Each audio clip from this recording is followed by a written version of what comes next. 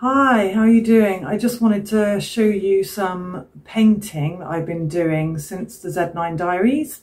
It's only one little painting, but I just needed a little bit of a, I don't know, technical break from all the JPEGs and the raw files and the technical information of photography, and just do something creative, just pick up the paintbrush and you know, just flow. And that's what I love about painting, is you can just go with it and just take a deep dive into the soul, if you like, and you haven't got this you haven't got anything to work out, you know, you've got no settings to worry about. You just pick up the paintbrush and create.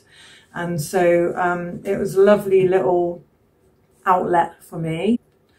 And it kind of got me sort of really reflecting on things, and I wanted to share that with you. I wanted to show you the painting that I did and just show you how it sort of came about, really.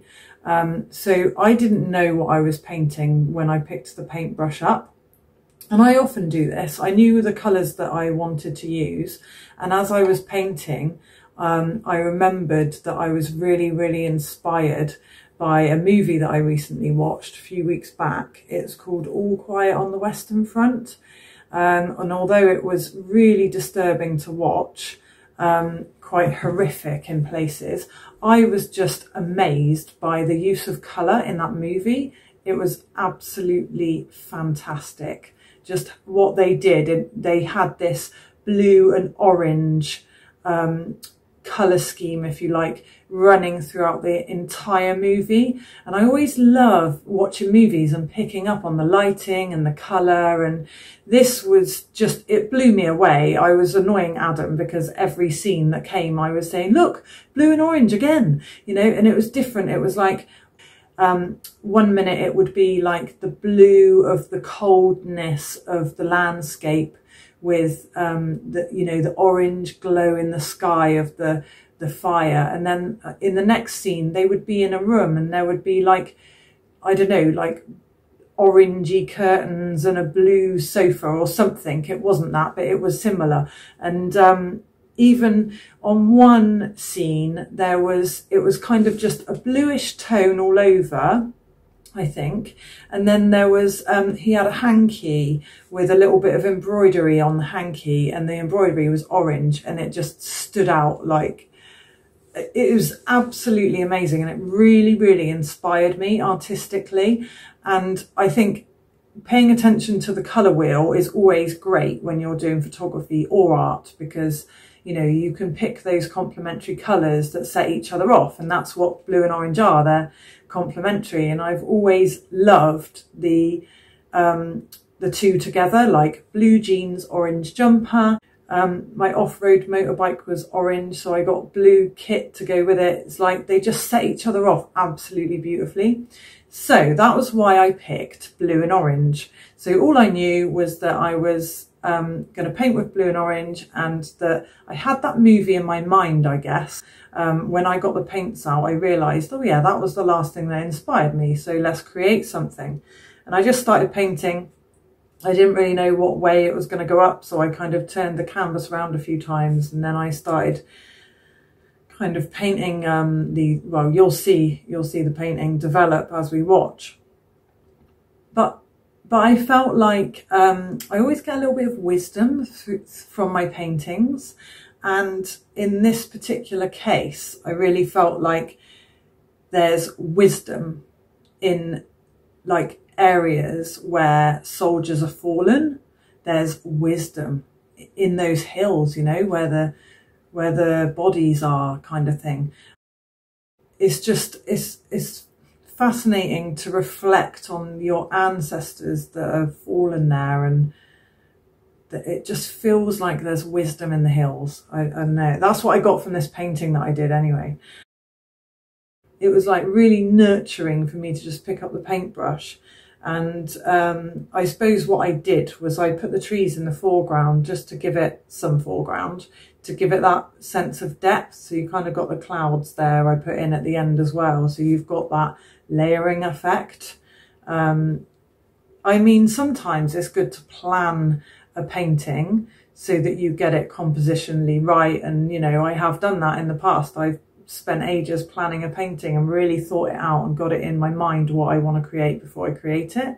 And other times it's good to work from a photo, but sometimes it's just good to just see what wants to come out.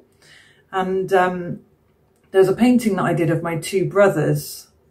It was from a photo, and it just inspired me to paint it. Even that, I was just reflecting on that, looking at it just a minute ago, and like the rocks in the foreground, they're sitting on these rocks. And if it was just a block of brown with no highlights, it would be, you know, obviously very flat, wouldn't it? But it just, all it takes is like a few brush strokes with, like, I usually try and go for a dark, a mid-tone and a highlight.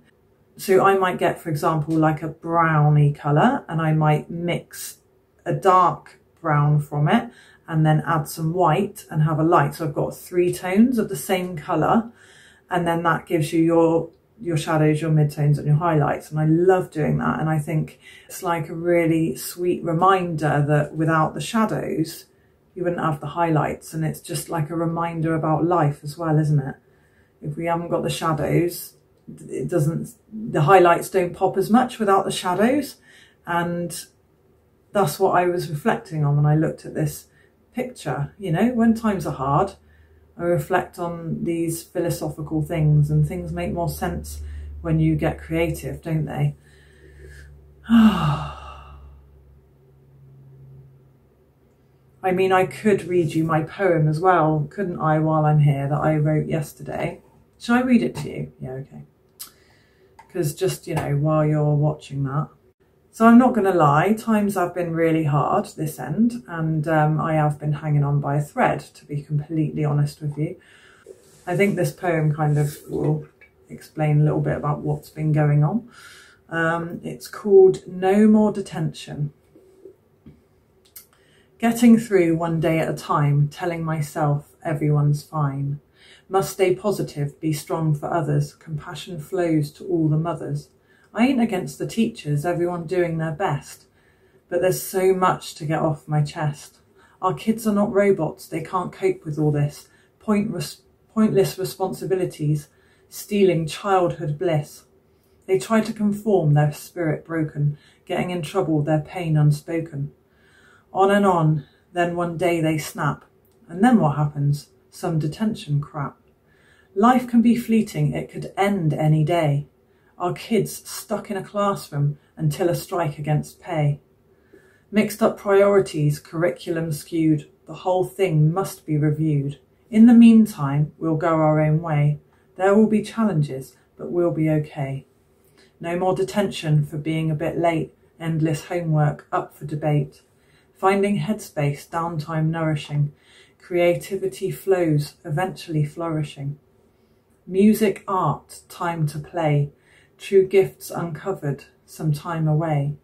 A new community, characters blend. Seize opportunity, let's set a new trend. Where freedom allows space to grow. Our own discipline, because we don't feel low. It starts today, speaking our truth. The world is a mess, there's our proof. Join me now, don't delay. Us parents, let's have our say. So I don't know if this resonates with you, with any of you. We're just looking into homeschooling and hopefully getting Josh out to learn some photography with me and letting his, you know, music creation flourish really. But I think so many kids are just completely overwhelmed, like being taken out of school because of COVID and then having to go back and conform, and then the stress of exams and, you know, doing so many different subjects. There's just so much for them to take on, and the homework is like just endless. So while I was doing this painting, Josh was actually beside me doing another painting of his own. And just, I think it's such a great outlet if you're feeling pent up, just to pick up a paintbrush. Doesn't matter what the result is, something's got to come out, you know. The Z9 diaries so inspired me artistically. Like so many times I took a picture and just wanted to pick up the brush and paint it. So it's really good, I think, to explore all different creative arts, and photography can be in the middle of all that, you know, but it doesn't just have to be photography. We can branch out and do different things and like bring them together as well. And photography is the thing that gets you outside, isn't it? Out in nature, and that is such a gift. And then that can inspire other creative things. And, you know, while we're doing that painting, we have music on, and it's all therapy. It really is. It's a therapy. Anything creative, it's incredibly healing.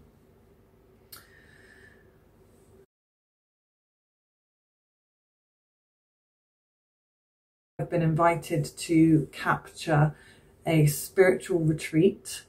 So I will be staying there and capturing the retreat, and hopefully I'll be able to share a lot of that with you guys on the channel. So I'll be taking my D3, my D800, and hopefully that little Canon camera that I had in the Masai Mara. Fingers crossed I'll have that to take with me. Stay tuned, and I can't wait to share that with you. See you soon. Bye.